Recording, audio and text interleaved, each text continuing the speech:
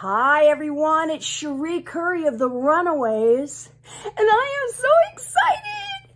40 years, AC/DC, Back in Black. One of the best rock and roll bands of all time. I was introduced to them in the 70s, touring with the Runaways, and it was Lita Ford that was playing AC/DC, and I have to tell you, I'd never heard guitar playing like that. So, thank you, Sony, for showing a whole new generation what real rock and roll is like, the best of the best. And Angus Young, you are the greatest guitar player in this girl's life of all time.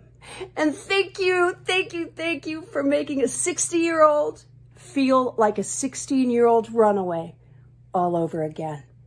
I love you guys. Congratulations. Mwah. Well, we've just